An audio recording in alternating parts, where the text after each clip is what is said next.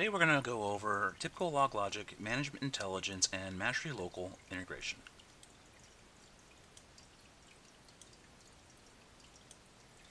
TIBCO LogLogic and Mashery Local complement each other very well. With the integration of LogLogic and Mashery Local, you now have the ability to send Mashery Local data via syslog to LogLogic. This allows you to basically enable the following use cases: monitoring, alerting, reporting, forensics, and troubleshooting. By centralizing all your data from Mashery Local within LogLogic, as well as any additional infrastructure data, it gives you the ability to do total visibility across your infrastructure.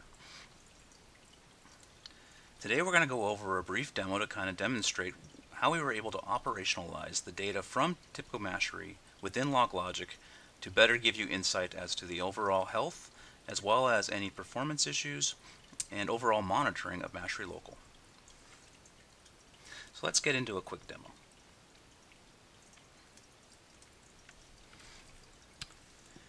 So here is the TIBCO LogLogic Management Intelligence Advanced Search Interface. What we're going to basically do in this demo is kind of see how we can operationalize the access logs from the Mashery Local Traffic Manager. So I created a filter block, which is essentially just a saved query to basically pull up the individual logs that have been coming into this system. Here you can see that we've structured these log data.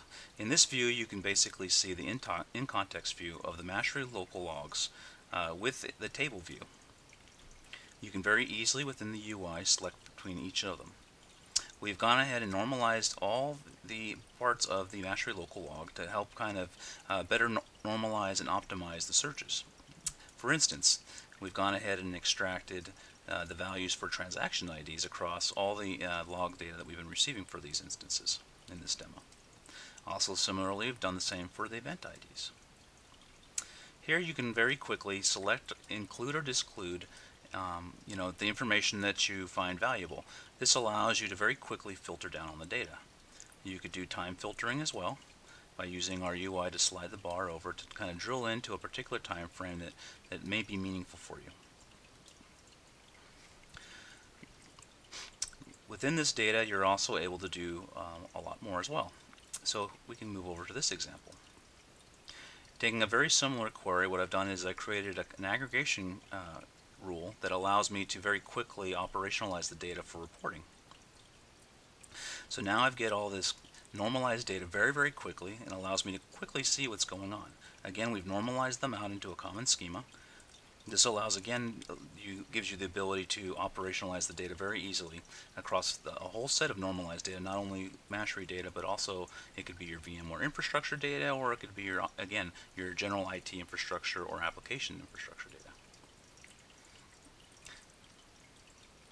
So how did we kind of come to getting those rules needed to normalize the data? Well, we have a concept called data models within LogLogic. This allows you to basically take a log and format it down and create simple rules. So as an example, we created a very simple rule that says anytime I see the Mashery traffic access logs, I'm going to basically extract those using regular expression and put those in a normalized view. We've also can do things like the proxy debug logs as well.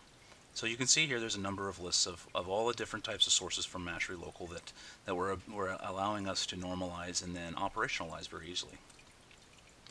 Things that kind of derive from what we've seen so far up to this point are things that we can also utilize to create alerts. So here in this example, we've used the Advanced Alerts interface to do correlation alert.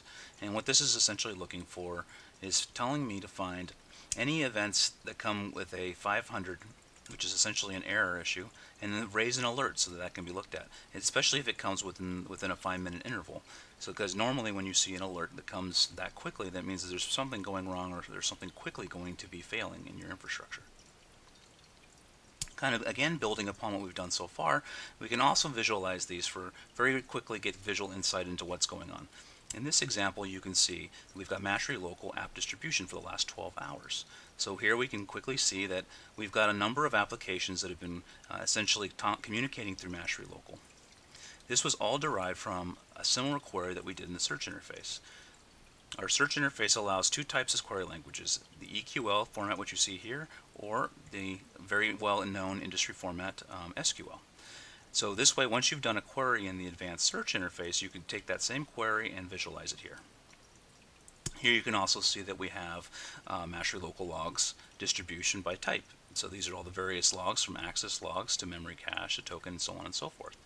You can also see very quickly the errors within the last 12 hours, the number of deployed instances, the transactions of types distributed across an hour, so you can see that we get a large number of gets versus the posts, as well as get an hourly snapshot of what actually is coming in, streaming in through the Mashery Local into the LogLogic instances here. All these visualizations allow drill downs to very quickly happen. So you can click within there and execute a drill down query. This allows you to, again, very visually drive from what you've seen in your visualizations and then operationalize those in the interface.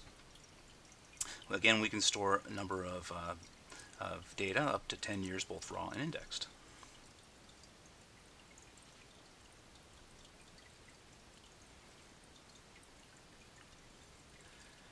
So this kind of concludes our demo for today. Thank you for joining.